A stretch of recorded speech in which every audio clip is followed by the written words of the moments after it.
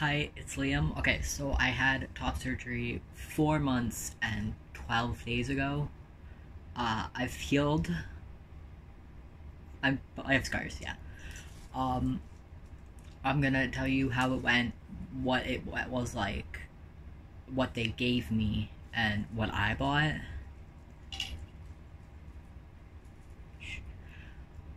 So I we drove. I went to GSR,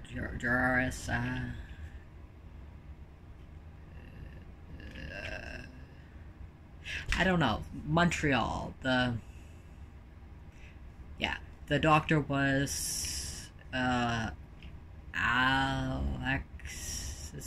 or something. The new doctor, the one that starts with an L. So we drove to Montreal. It was very confusing for me to get to the hotel. The hotel that they sent us to was the one across from a mall. Uh, I was kind of confused about that, but it was okay. They had like a wake up call at 7 in the morning. I went downstairs. They called a taxi, Uber, or whatever. I personally didn't like that because the person who drove me didn't wear a mask, and Montreal's not exactly the safest with COVID right now, at least from what I've heard. Well, at least at the time. And the guy wasn't wearing a mask. So they drove me. I went in, they did the thingy to my forehead. I went up to the table, they asked for my, tell them that I got my COVID test. They had trouble with finding, because I'm from where I am, not Montreal. I had to, show them the website to see that I'm negative. And then I had to fill out a bunch of papers. There were, from the time that I went into the waiting room, 3 other people were in and then out upstairs.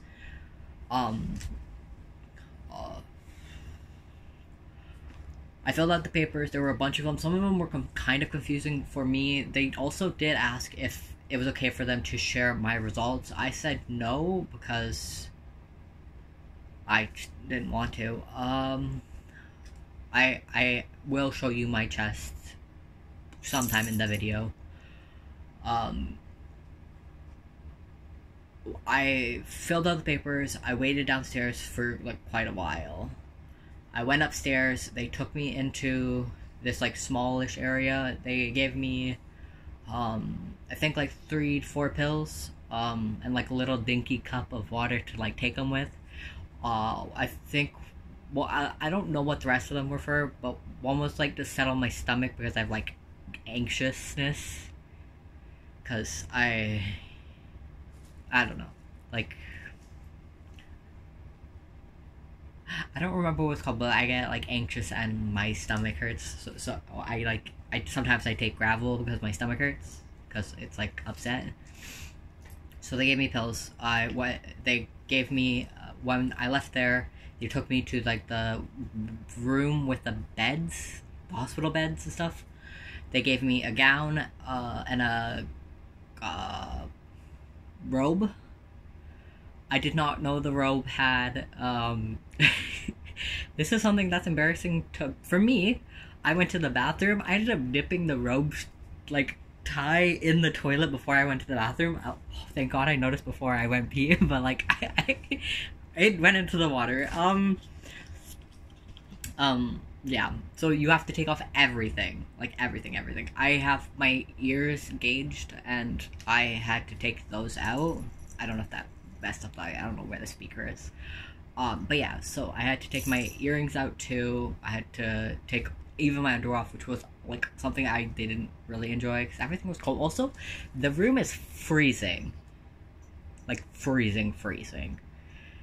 My toes, my one complaint about the whole experience of waiting for it was at least 2 hours, was that my toes were freezing.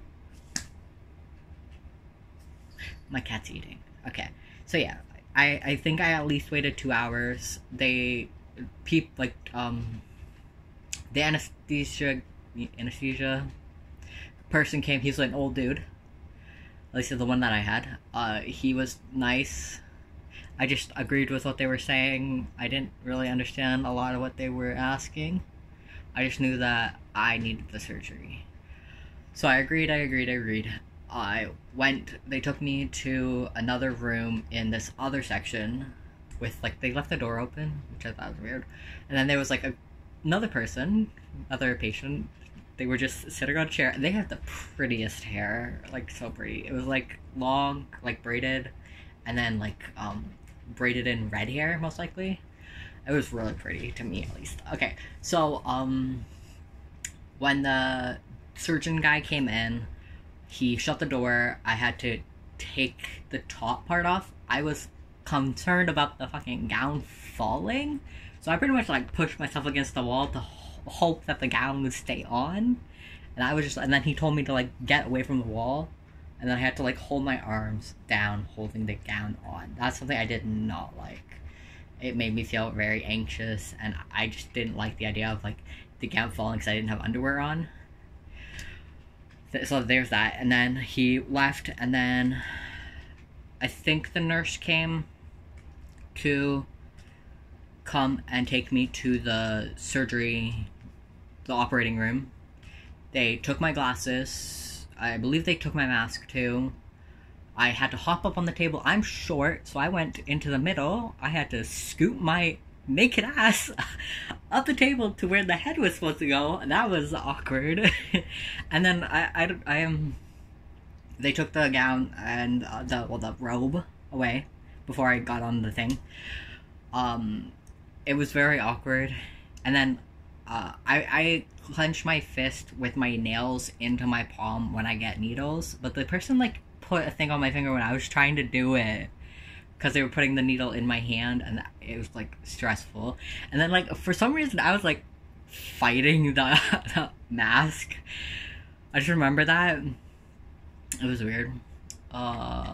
Then I woke up in the, what's it called, post-op area. It was, like, it's a different room from the place where you first start out with the beds. I remember, like, with my blurry eyes, I saw a bunny in the window. It was not a bunny. I couldn't see. I did not have my handy-dandy vision. Yeah, so that was, yeah. I had these. I had two of these. They had ice inside. I used them for most of my recovery, for at least a week, at least, because I liked the ice on my chest. Like, I didn't really feel it. Like, if I put ice on it, like, I can't really feel the cold. Like, even still, not really. But when I touch my hand to it, it's like, oh my god, that's really cold. But yeah, I bought ice packs, like, later on. I did have some problems after the surgery. I did get a blister on my... What do you want? Oh, shoo. Okay, so I ended up getting... I have... Here, my scar is a lot thicker. Here... Well, here, I got a blister. I believe it was from the... that you got ace bandage to bind yourself together. They gave you one originally. I bought 2 extra and changed to a new one when I felt like it was necessary, because they didn't last that long. They, like, deteriorated because the clippy thingies got, like, messed up. Okay, so I'm getting ahead of myself. Okay, so you went to surgery, you got back to the hotel, you're supposed to have someone pick you up. From that, the taxi people take you there. They don't take you back. You have to have someone to pick you up so that you're not alone. They gave me 2 of these and 2 of these. I was bandaged up. I had like one of these looking things on it, and then there was, like, I had drains, the Jackson Pat's drains. It turns out they go up, because if I have the scar right there, I have 2. Also, I had like they stitch on the inside, I believe, and then the stitches are on the inside, and then one of the stitches were like poking out of the side, and it was like not good. So I had to go to the doctors for that. I was going to go to the doctor for the blister that I got, but it popped the night before I had my appointment. The like person said it was completely okay.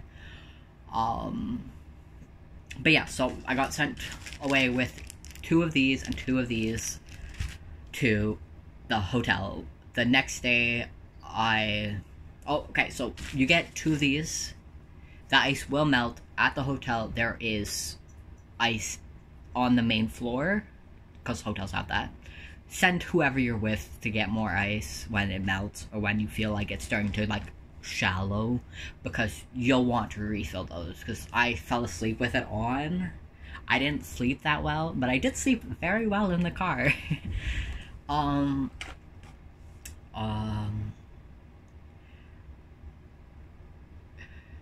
the second day, you do have a post-op, like, video call. Don't get so anxious about it like I did, because I could have went home the day of surgery, but I was anxious about missing the video call, which I wouldn't have. But yeah, and then you take your assistant person, helper, helped my sister. She helped take the thing off, helped take it was like something like this, but not 100% the same, like taking it off. You have band-aids, like some of them, okay, some people have like these like pumpkin looking things on after surgery. I did not have that. I just had a band-aid, like one of these kind of things. They're like small band-aid thingies, gauze, non-stick, stuck to your chest with the Tegaderm, I think, on it. And then you have all over the drain thingy, there was also like cottony gauze like stuff, like if you get like the first aid kits, and then there's like that white gauze that's for like injuries. Okay, it was like a ball of it covering it. Be gentle, don't be like me and stand up while the things weren't clipped on, because I standed up with them not clipped onto anything, with the drains dangling, and then I was like, oh my god, I'm dying. Yeah, it was very an experience. Please do not have a freak out at the bed again. Release your paw. Release your paw. It's a fucking catnip. So yeah, the drains, I didn't pay attention. Yeah. Then we put this on my chest. It covered. I kept it on until I got my drains out, so I wouldn't have to worry about rubbing. It does rub. I wore two different sweaters for the whole month, because I didn't feel comfortable enough to try and put on a t-shirt or anything of the sort. Because I'm not the best at buying clothing. Yeah. So, they wanted to check to see if my dressing and everything was okay. I got home. Everything was good. At the hotel, just know that the beds are very fucking squishy. Like, squish. Like, probably not the best for after surgery, because it's like sinking into a fucking marshmallow, and I was scared I was gonna like not be able to get out of the bed, because you can't be yanked out of the bed with your arms, because you'll die. Okay, you'll not die, but like it's painful. You're given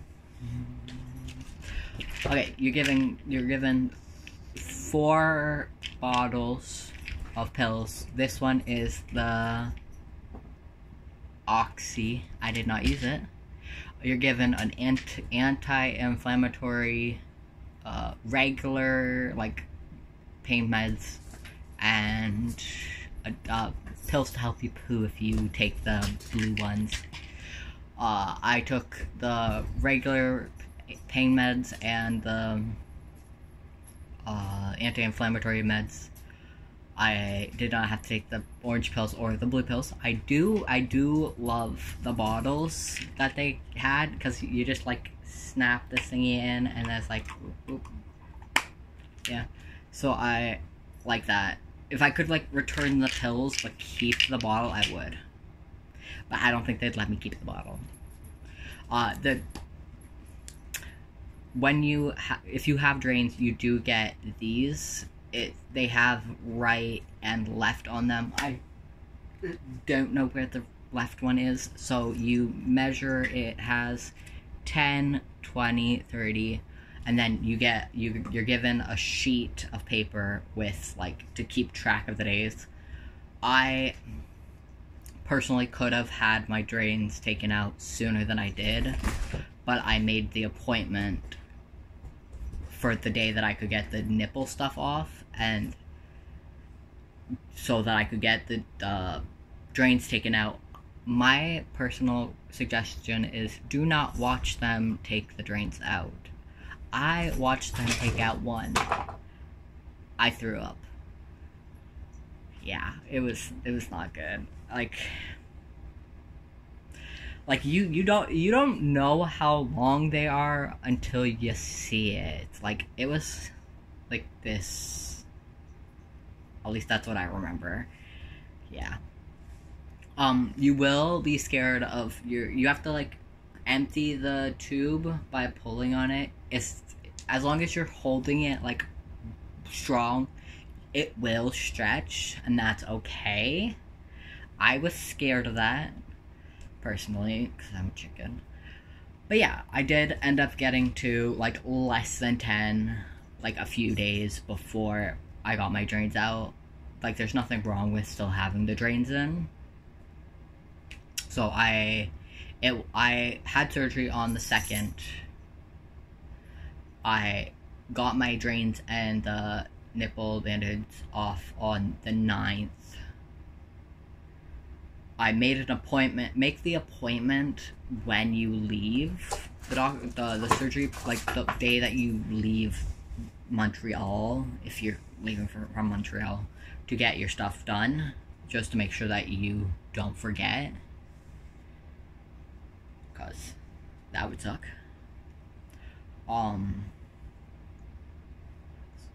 I got these thinking that it would be, you could cut them, but they're like shit. Stick with the smaller ones, because if you go to Walmart, they're pretty cheap. They come in a pack of 10. I'm pretty sure you can get them from like the Dollar Tree or Dollar Store too. I saw them at the Dollar Store, well, Dollar Tree, but I don't know. I'm pretty sure these are like set aside money for after surgery, because you don't know what you might need more of. But yeah, so these come in a pack of 10. Get tape, but like I have sensitive skin, so I afterwards, like, here was like raw because of it. I had to keep a band-aid on this side. This side is flat. My nipple did not buff out or whatever, but this one is raised like a normal nipple, like before surgery. This one like was healing a lot slower. I don't think it would have. I have this problem with picking also. Anxiety, yes. It's probably my fault. I don't know if it is my fault, but yeah. It was taking a long time, and I got anxious, and I wanted to see. It's completely okay. I honestly don't care. What else?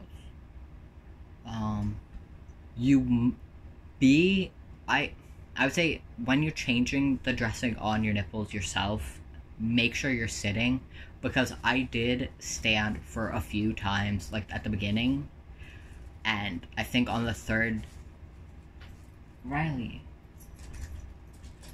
why are you all coming in here? On the 3rd time I changed the dressing, I did get dizzy, and I was like, whoa, and I had to sit down. It was okay. Yeah. So I had my appointment for the nipple drain, the nipples and the drains, and then, like, around the end of the month, that's when I went to the doctor to get the stitch snipped. Make sure to, like, if you feel like you're chill with some, like, infection, I don't know, you can snip it yourself, but I went to the doctor and I had them snip the stitch. They held it with tweezers and snipped because it was poking out of my skin. I've heard that it happens to people. Sometimes the stitch, like if you hold it with a tweezer, it will come out on its own. Mine did not. My friend had, what, like at least 2, I think, and one came out and one didn't. Yeah. So, and then I had here, like I said earlier, I had a blister. I believe it was from the Band-Aid and the Ace bandage rubbing together on my skin, on the scar, and it caused a blister, which was gross and pussy. It was gross. Let's be honest. Yeah, it was bad. It wasn't that bad, okay. It didn't hurt or anything. It did pop before I had my appointment, like the day of my appointment when I was sleeping, when I went to change everything. I saw it. It was like popped, and I was like happy. It did have like a concaveness to it, but now it's just flat. There is like a slight discoloration and like different, like all, like, I don't think of it like a mountain, like a small mountain that just goes, that's like, it's like this is the scar, and then there's just like a boop, and then the scar's just flat again. It's not, my scar's not flat at all. Yeah. So there was that. I have tried the silicone strips. My skin did not like that. I have like eczema and sensitive skin. It itched so bad. Like, I could not handle it. I do have bio oil, and I have this stuff that Palmer's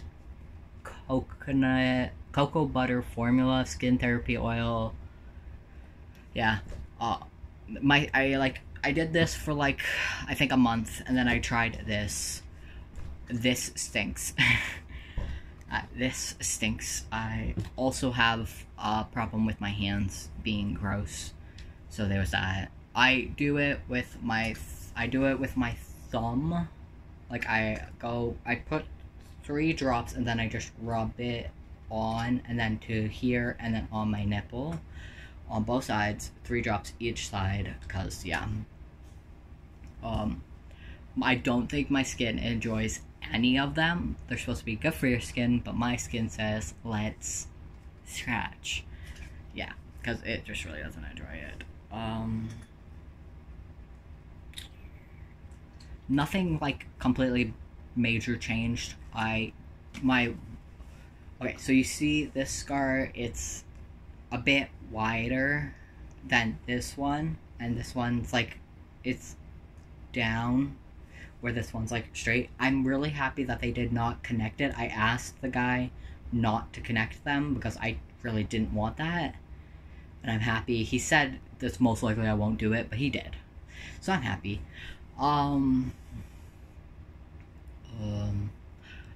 I did feel useless because I'm used to having to do, like, for grocery shopping, I'm used to having to put the food on the conveyor belt and then put them in the car and stuff. I couldn't do that because I couldn't lift the stuff up, which is sad. It was really sad that I couldn't lift my arms. I couldn't pick up my niece, which was really sad because I love her and she loves me. There was a good thing that the first month I didn't watch her because, sadly, COVID made my sister not have work for the month until February or something.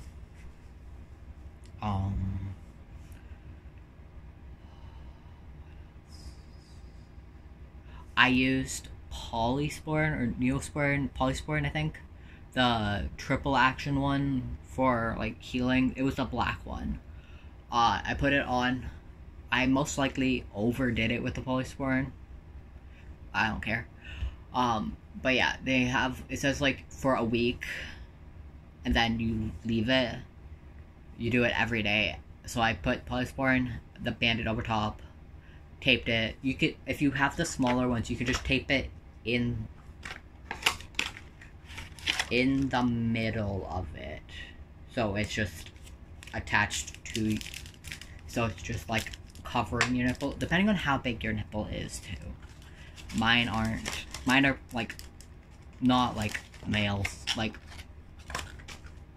common dude, pretty boy nipples, at least to me. But they're my nipples. I love them. But yeah, they're not like small like this. They're more like this to me. At least to me. I don't know. I don't measure them. So there was that. But it says to like only use it for a week, I think. I didn't care. I felt anxious. So slather.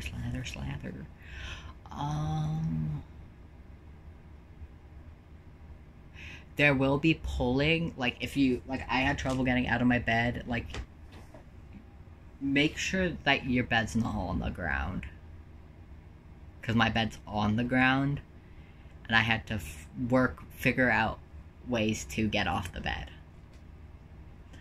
I found that putting on pants wasn't as hard as some people say. I did try and put on a shirt once. It did not go well. I was scared I was stuck. Yeah. And then my mom tried helping me put on a shirt. I did not like that. My anxiety said that it was not the right time to try wearing a shirt. The sweater did end up irritating me because it felt like it was just chafing my skin. I do find that my armpits are more sensitive, like where my scar is, for shirts, and some shirts just don't feel right on my skin anymore. Well, I never wore a shirt like braless is. Yeah. So it just, some textures don't feel right. Yeah. If you have any questions, comment in the comment section or whatever. I will answer what I can, because I don't know if I forgot anything. I think, okay, I stopped wearing the Band-Aid at 4 weeks instead of a full month, because I knew that the bandage was like upsetting my skin. I did continue wearing the Band-Aid on my nipple after I took the ace bandage off. From the 2 friends that I have who have had top surgery from the place, and they had it at the same day, they both took the ace bandage off before a month, and they're both okay.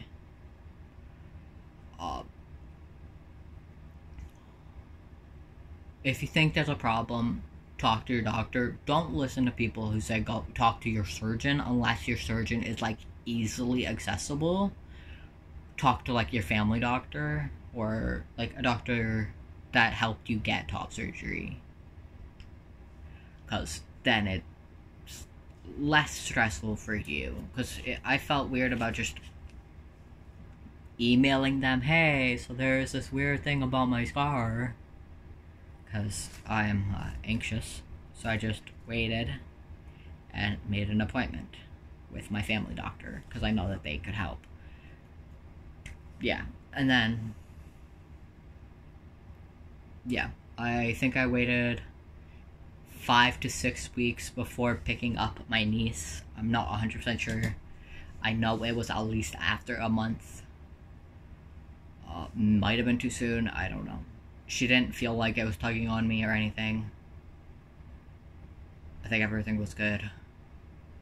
I don't know what made my scar here, like, wider. But I don't care, because I don't actually go, I care about having a flat chest with shirts. I don't care. I don't go anywhere shirtless, ever. I'm never in my room shirtless, and there's my cat.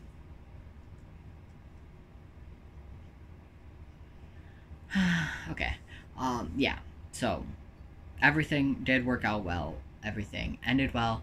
For food, that's something I didn't mention. Food, you get, for every meal, I believe, like $25 for this chicken place. My sister says it wasn't that good. She got it once, I think. For the, maybe twice. For the night, for when, she got it when I was in my surgery. And then there's also these, like, breakfast baggies that they give you. But you have to go to the desk to get it. It was okay. There's, like, options. I didn't really care for most of the stuff in it. I ate the muffin because I hadn't eaten early since the day before my surgery. They tell you to shave your chest, and I shaved, like, all the way to my, past my belly button to where my pants lay when I was showering. They asked you to shower. I shaved. I got Nair, and I have razors, so I just shaved. They didn't specifically say to Nair, but yeah. Don't eat the day after midnight, I believe, at the day of the surgery.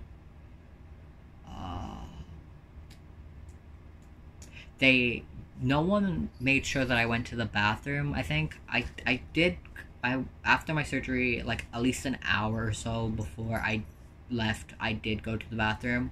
I was pretty fast because my body bounces back, I guess. My throat did hurt a little, not that much. I know that this video is all over the place, I'm sorry.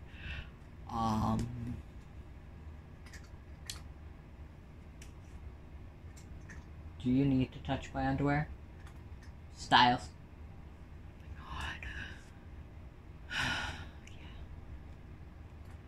Oh my god.